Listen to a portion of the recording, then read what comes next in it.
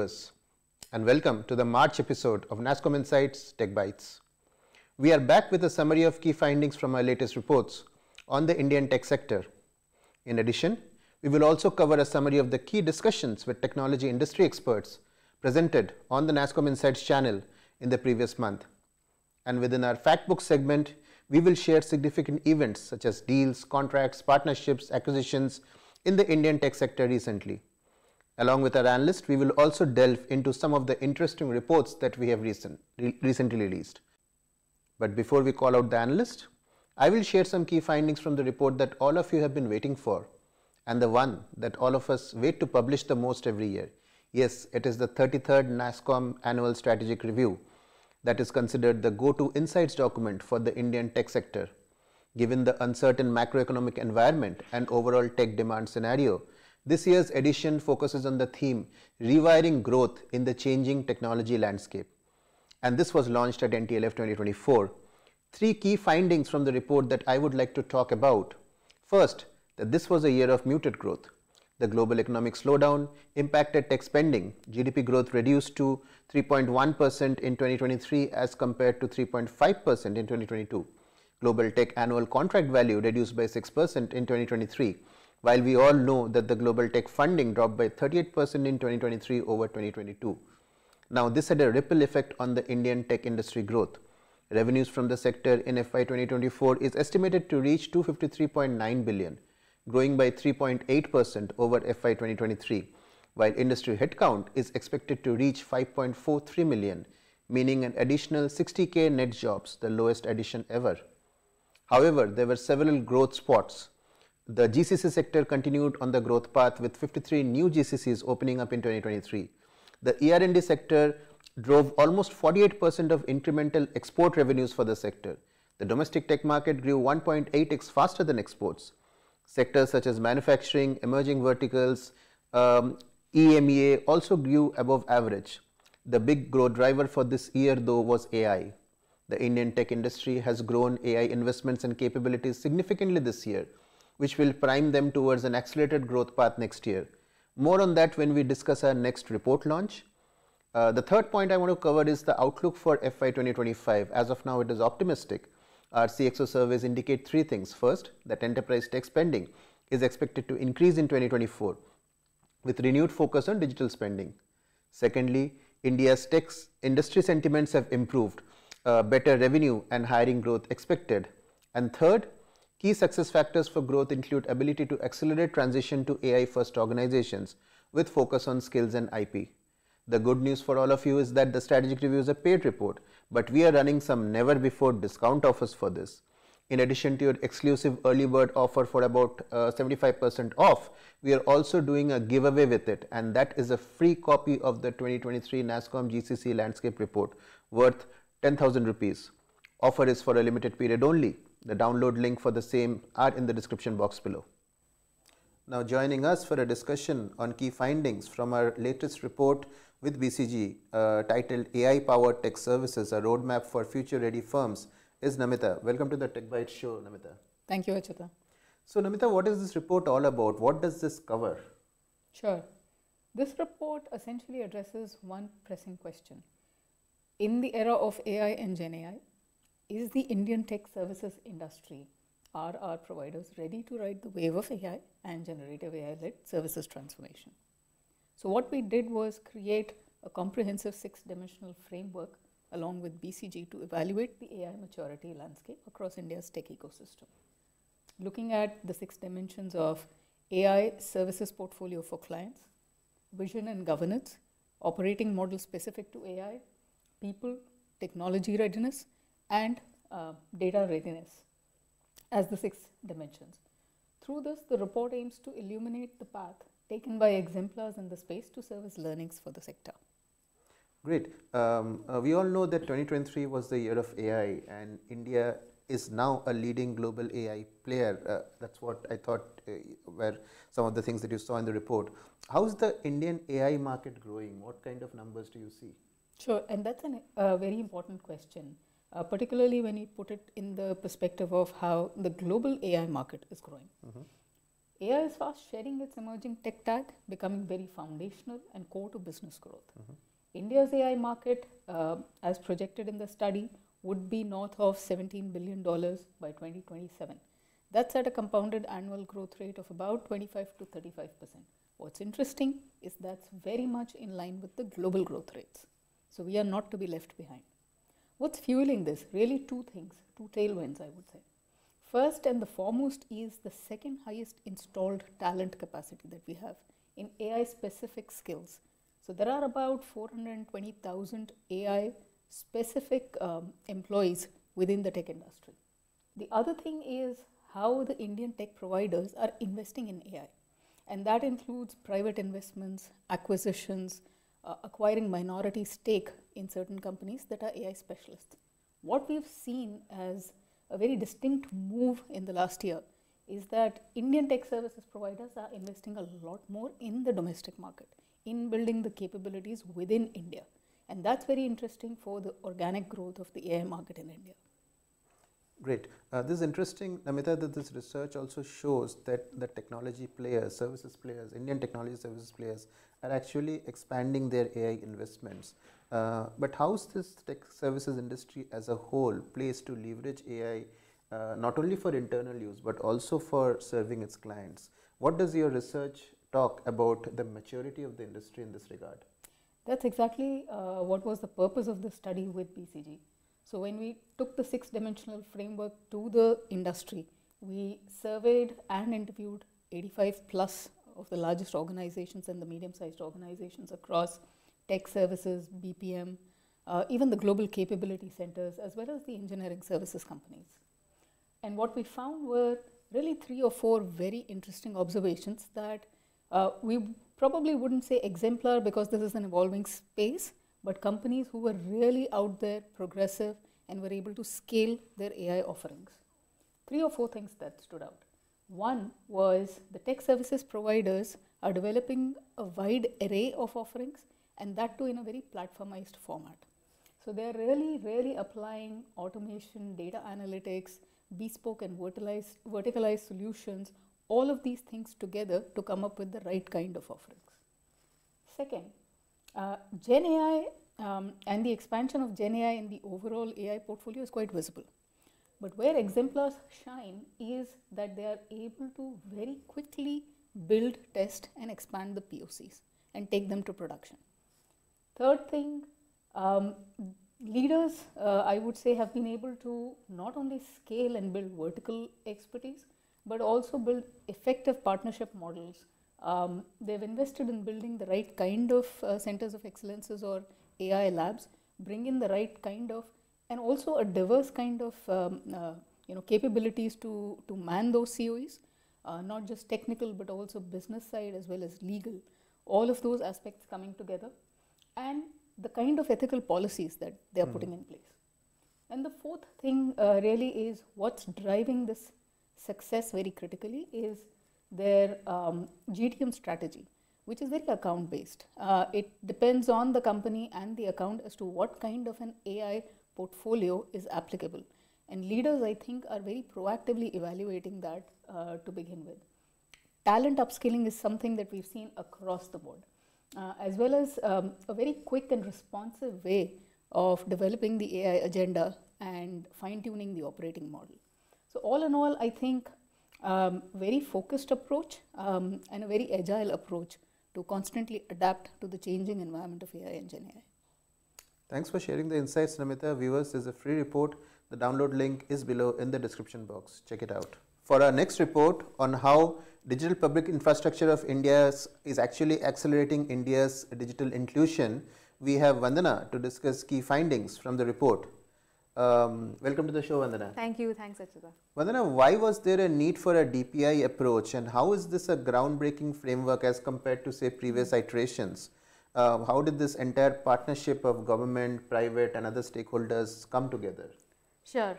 So, Achyuta, in the pre-digitized era, so on the one side, there was presence of the government and it had its internal applications and public systems. So that led to innovation at its own pace.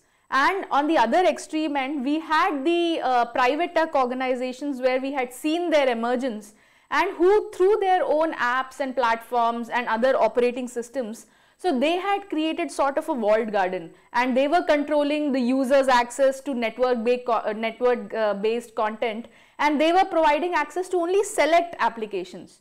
So hence there arose a need for this differentiated approach, and this required not only the buy-in from the government but also required the technological prowess which was promised by these tech giants. So this DPI approach, the government worked with the stakeholders and they created to design interoperable DPIs, and this enabled other companies also to build their own solutions and helped in the ecosystem solving the citizen-centric problems. So this DPI approach is built on a strong foundation of open source, interoperability and trust and consent, and this is represented by the three critical layers of data, payments and identity. Thanks, Vandhana. I think this is a very differentiated approach that India has adopted, and no wonder everybody is interested to know the story. But you also did a maturity analysis of DPIs, and you created a framework, a model around how to evaluate the maturity of Indian DPIs in this report with Arthur D. Little. What are some of the parameters that you considered in the report? Sure. So some parameters that we considered. So why we had done this, maturity framework of the DPIs was to categorize these DPIs and assess how far on the maturity scales do they lie. Are they mature enough? Are they budding enough? And there were various, parameters that we had considered. So the first one was the recency, that is the number of years since the DPIs were launched. And it also measures the period from when the citizens have availed the benefits as well from these DPIs. Then we have some indirect benefits, the intangible benefits that the citizens are getting from these DPIs. So these could include financial inclusion, social inclusion, some cost savings, ecological impact as well. Then of course the main thing is the direct benefits. What are the citizens getting? So this includes the dollar value as well as the volume also generated through the adoption of the DPIs. Then we also have the total addressable market, which is TAM, and this is the total population which is benefiting from these DPIs. And of course we also not just saw the total addressable market, we also saw the penetration and the reach as well. So the users and the reach of these DPIs as a percentage of the TAM. So these parameters then were considered, basis which a maturity score was given to each DPI, and hence then it showcased whether a particular DPI is mature or budding or whatnot. Yeah. Right, and all this led you to estimate the impact of the DPIs on the economy of India. And this is, I think, a first in the world kind of a report where the DPI impact, we are able to measure it to a certain extent. How much value addition has DPIs enabled for India in 2022? And how is the future going to look like, say, 2030? What were some of the use cases that you actually took into account while calculating the value addition impact of the DPIs on the economy? Got it. So, for understanding the value addition, we had considered only the mature DPIs of UPI, Aadhaar and FASTag. And we understood and we did the calculation, these three, based on certain specific use cases, they have enabled a value creation of $31.8 billion in 2022. And this was equivalent to 0.9% of the GDP. So, of the 31.8, out of this 14.7 was the direct impact and 17.1 was the indirect impact. So some use cases for these three particular DPIs that we had used, for Aadhaar we considered the direct benefits transfers and the authentication with respect to cost and time savings due to eKYC, and of course financial inclusion because of the value generated by Jan Dhan Yojana accounts. For UPIs, we saw the cost of cash transactions saved, the float savings, and also the value generated from the increased bank balance as well. And for FASTag, it was the time savings and the pollution savings that was happening because of the use of FASTag. And in addition to this, we also, in our research, we also realized that over 30 countries are either adopting or already are in early discussions to implement these DPIs to solve their specific social and economic changes. And we have talked about 2022. Now for 2030, the economic value add from these DPIs has the potential to increase 3x. So from 0.9, it is expected to grow to approximately 2.9 to 4.2%. And this is driven by the evolution in the existing DPIs to deliver superior user experience and utilize the new age tech, and also the enhanced DPIs of the budding DPIs, which are ABDM or ONDC among others. Yeah. Okay. Thank you for giving the highlights, Vandhana. Viewers, this is a free report and the download link is below in the description box. Go check it out. Now, I'd like to welcome Khyati from our marketing team to provide a concise summary of our recent thought leadership sessions and explain why you should be watching them. Khyati, over to you. Thanks, Achyuta.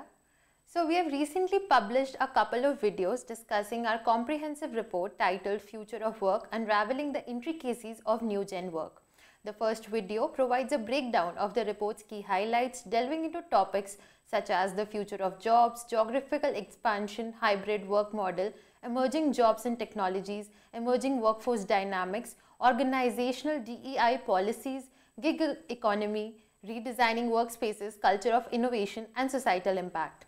In the second video, we hosted a fireside chat with Mr. Shashi Kumar, the head of sales at Indeed, and Ms. Sangeeta Gupta, senior vice president from Nasscom. The discussion encompasses a range of trends including the evolution of jobs, workforce, and workspaces.